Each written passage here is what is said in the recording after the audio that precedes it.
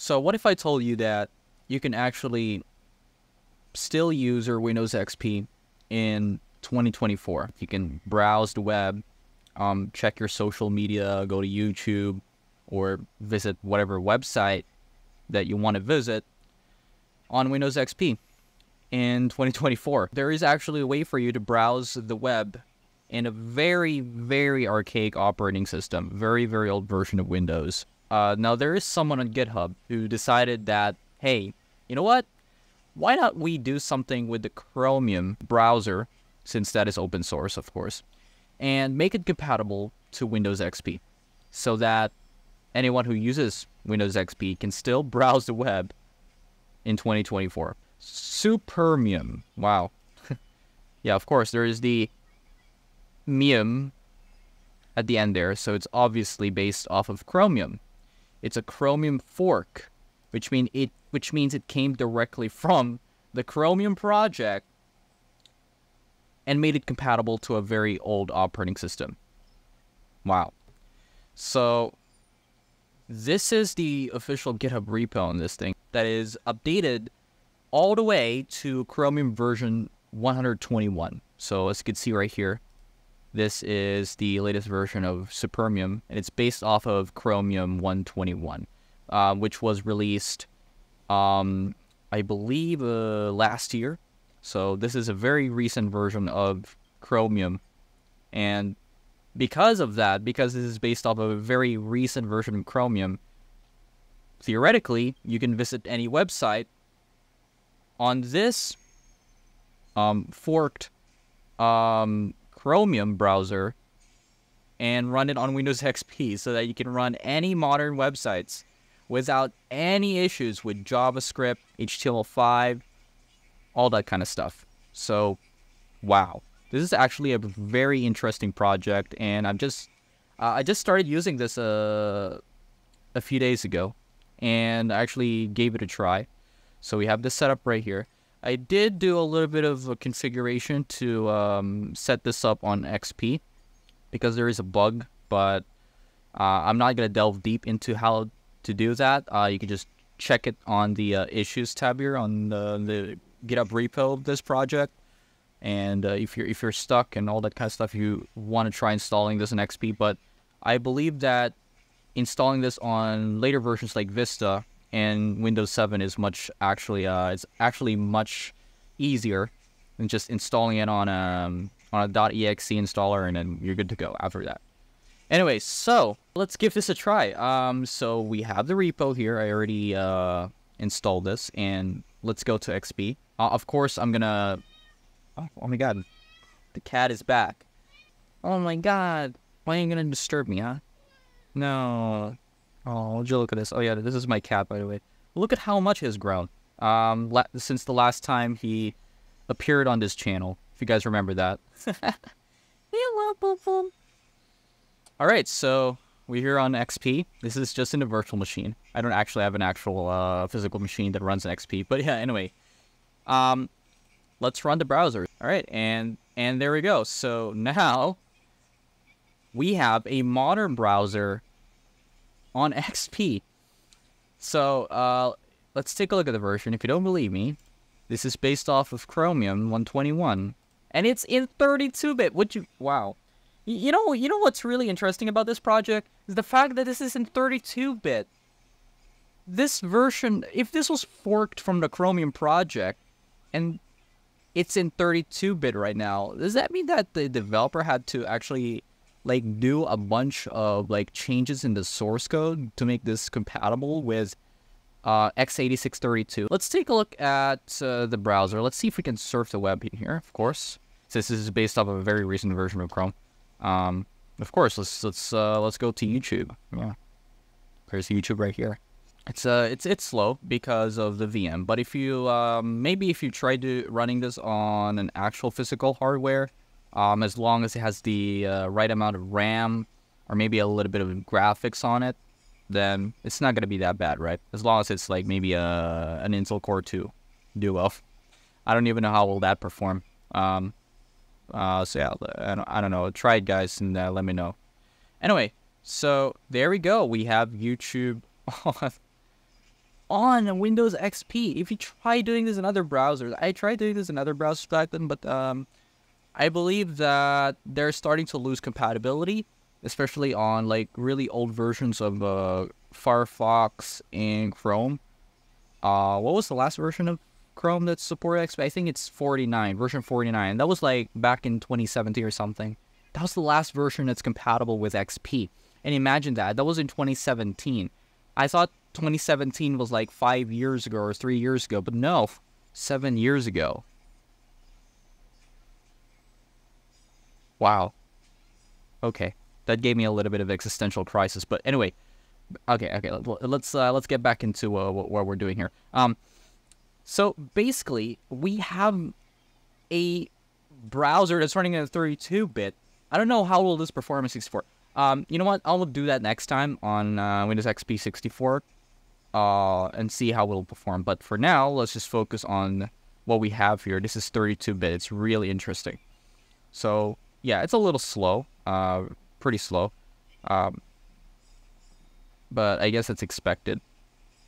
So let's see if we can, yeah, let's start running a bit of video. Hopefully I don't get copyright infringement from doing this.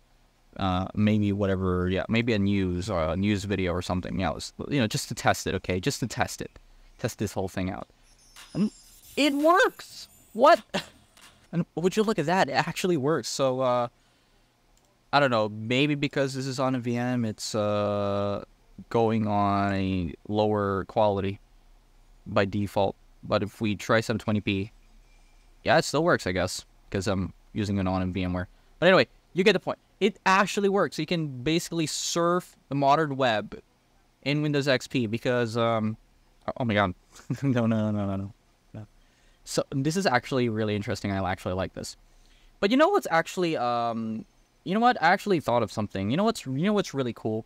What if we try web? Let's see what happens if we try web development on Windows XP. Because since now we have a modern browser, and we can load modern websites, so why not actually do a bit of web development? See if we can see if it's actually possible to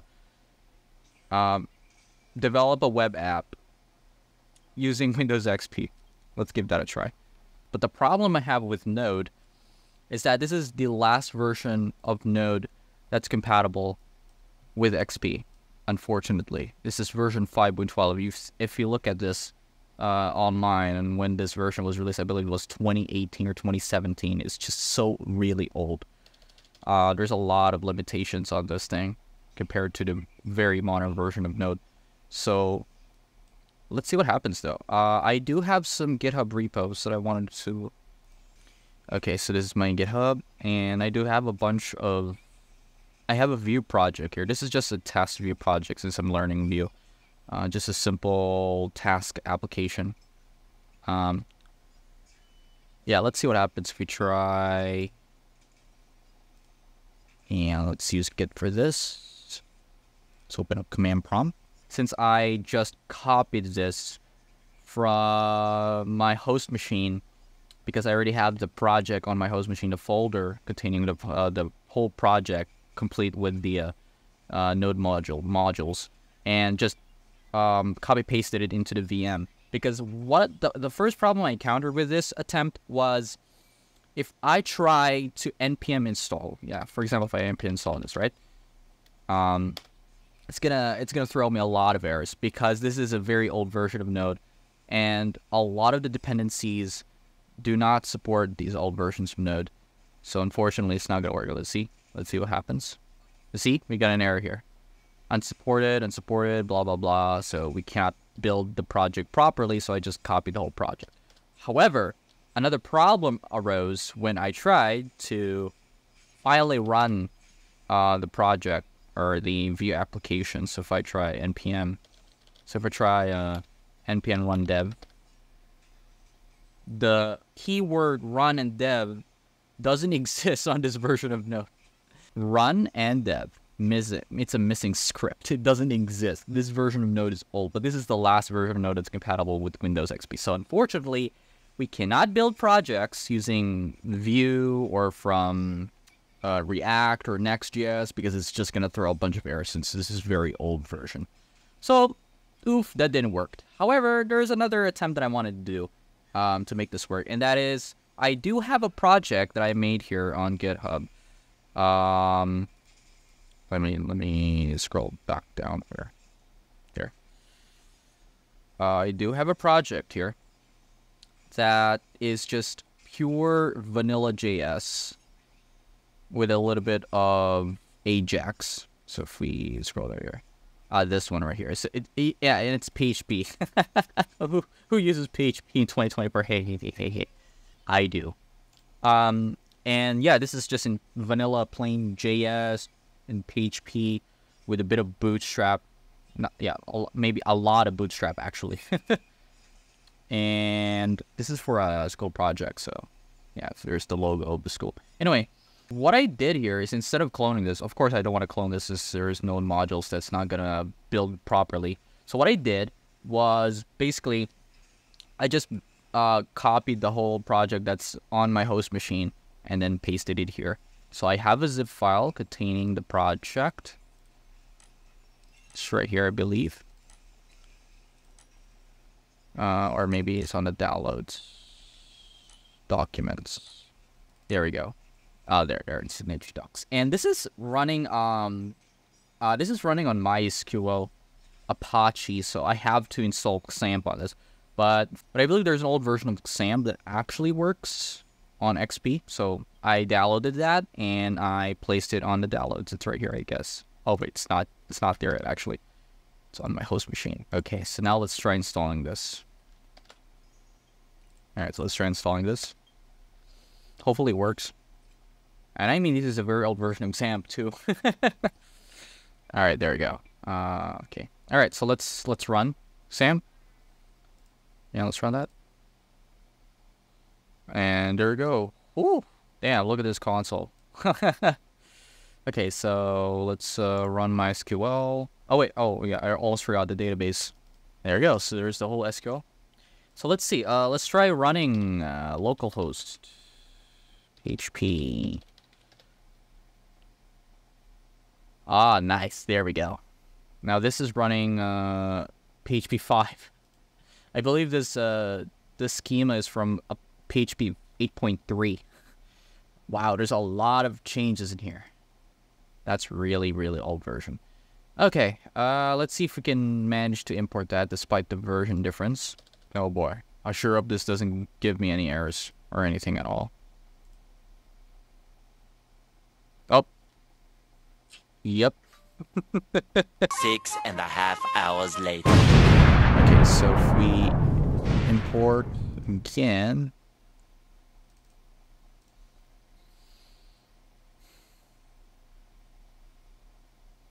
There we go. Awesome. Wow, that took like minutes to fix. I don't have any code editor here besides Notepad++. This thing right here. Okay, so now that we've imported the database, let's go to localhost. Let's see if it works. There we go. Look at that, a modern website. Yeah, I mean, it looks really modern, even though it just runs in vanilla JS. But anyway, still nice though, even without framework. Oh no. 3 weeks later. Okay, so basically, I don't know if password hash uses the same parameters, but if we try to use it, yeah, what if we try doing that? Password verify. No more instance. Okay, let's try that again. Undefined? There's no... What? Bruh. Oh, because I was using the hash. Okay. It's not supposed to be hash. Still password rare, but okay. Okay. And then we require...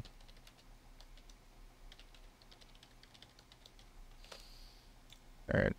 I'm not brute forcing this. I know the password. I just have a lot of... There we go. See? There we go. So, wow, I just managed to run this web application that we made back in third year. This was a school college project, and I just managed to run this on an environment that is just as old as probably a bunch of kids on Fortnite. Wow, it's just really bizarre. It is just so bizarre to look at. Like this thing is running on an environment, right in this environment. It's running on XP, everything on it, the web server, the Apache, the database, everything. It's all running on Windows XP. Imagine trying to do this in an actual production environment. This is going to be really, really fun and less secure, obviously, since this is running in a very old version of Apache and PHP. But we can say for certain that we can still create web applications on Windows XP, but you can only use vanilla JS. You cannot use framework. React isn't going to work on XP. Vue, Next.js, Svelte isn't going to work on XP as well. It's going to be really hard for you to do that on XP, but you can try vanilla JS, add PHP to it, and you can make it work, but it's going to be very tricky. And what I just did was it took minutes. God damn. This took a lot of time to set up. Imagine doing this in a production environment. This is going to be really, really, really fun. And really frustrating, like what I just experienced a few minutes ago. Anyway, so yeah, that's pretty much it. Running a modern browser on Windows XP, so you can give this a try on your computer that's still running this old version of Windows. Why not? If you have an old laptop lying around, try doing that. But of course, it's expected to be very slow because this is a very modern version of Chrome, and you're running it on I don't know, like Intel Pentium 4, or maybe something just running on as low as 2 gigs of RAM with no graphics, no integrated graphics. No, it's gonna be really, really slow. But anyway, yeah, that's pretty much it, guys. And yeah, this has been a very fun experiment. See you guys next time. Peace out.